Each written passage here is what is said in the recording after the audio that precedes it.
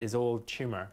Mack's veterinary oncologist, Dr. Shiu, is treating his bladder cancer with chemotherapy.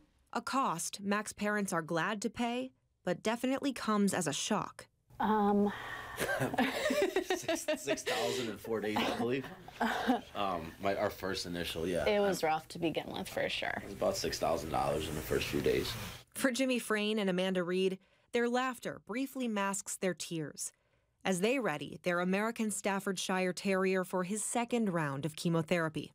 I mean, he's 8, which is not super young, but it's not super old, and he loves life.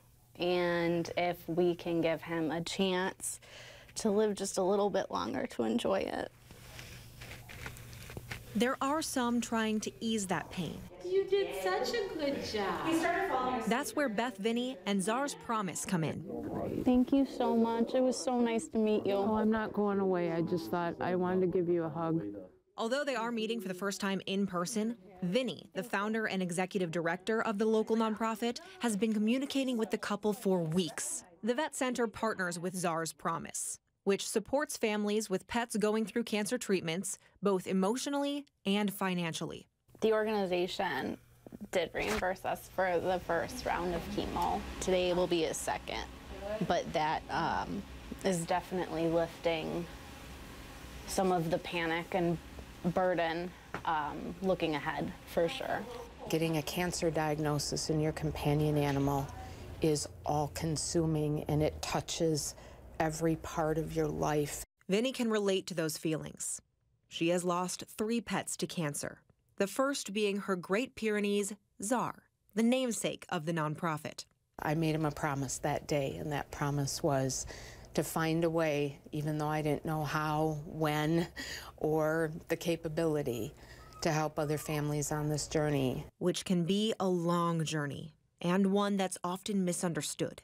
And half of our challenge is helping owners realize it is more about the cancer treatment, it's more about how they feel when they get home at the end of the day. Dr. Shiu says when treating pets with chemotherapy, the goal is often not to cure the cancer, just to manage it, which can lead to less harsh side effects, if any at all. We're not willing to treat with drugs at doses that we know are going to make them sick. So we're really dosing at a level where we know most dogs, the vast majority of dogs, are going to feel so much better or normal during their therapy. Hooray! You did it! Hi, buddy. You did great. Yeah. Good job. Despite a good fight, Mack's condition worsened just days later, and the couple made the difficult decision to put him down.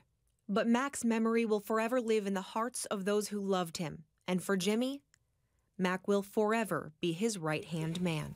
You even have his name tattooed right there. Yes, I got this 4 or 5 years ago. Why'd you do that?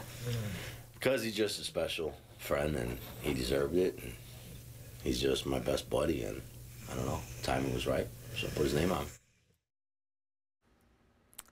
And not every cancer journey has a happy ending, but many do. Coming up tonight at 10, Maria will tell you about how veterinary oncologists at the UW Vet Medical Center are using new research and radiation technology to treat cancers in both pets and people.